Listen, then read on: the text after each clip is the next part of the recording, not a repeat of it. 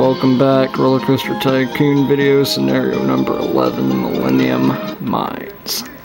Okay, convert a large abandoned mine from a tourist attraction to a theme park. To have at least 800 guests in your park at the end of October year 3 with a park rating of at least 600. First things first, change your fucking entrance price. The thing starts off as $4. Make it $5.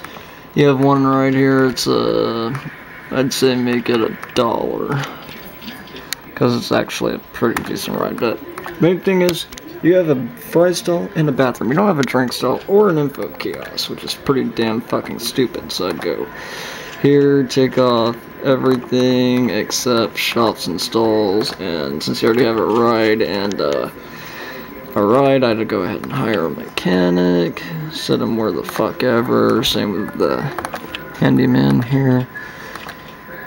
And let's see what you have to work with. You have build a couple general rides, haunted house, merry-go-round, put the merry-go-round like here, somewhere. And this park rains a lot, so when you build your shuttle loop, I would put the station platform and the loop, try to build them underground. You'll see what I mean. That should be really all you have to do. You already, after you research the info kiosk and the drink stall, I think the first roller coaster you get is a still roller coaster, so it's good. Anyway, let's go look at my save game. Millennium Mines. Okay.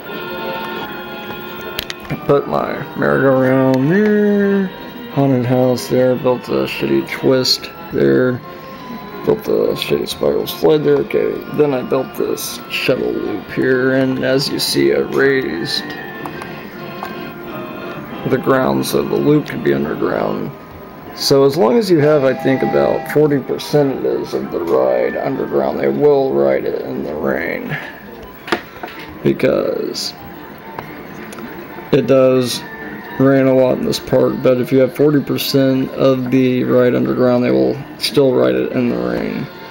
See, as you see, it's about to rain, and you'll see what I mean. I built a Ferris wheel there, wooden crazy rodent roller coaster here, which is $292. It really sucks, but whatever. Then I built this double loop shuttle loop here, which is underground as well, so people will ride it. It's $579. Built a bumper car swinging inverter ship. Okay, now it's starting to rain. You'll see what I mean. See how rides like this slide here have a low popularity because it's raining, in this twist here. See people thinking I'm not going on it while it's raining, blah blah blah blah blah. But see, is 100%. Same with my double loop here and my wooden crazy rodent roller coaster.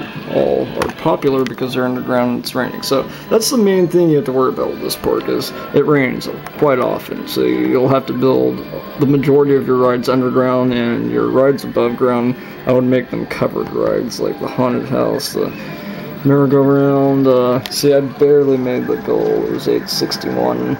I had a lot of vandalism and whatnot and all that, and my part kind of just sucked. So yeah, I barely passed this part, but whatever, I don't really give a shit. Okay, next video up is going to be Carts and Coasters, which is a pretty big park. Be posting that video up here too. Okay, rate, comment, subscribe, whatever you want to do. Alright, thanks.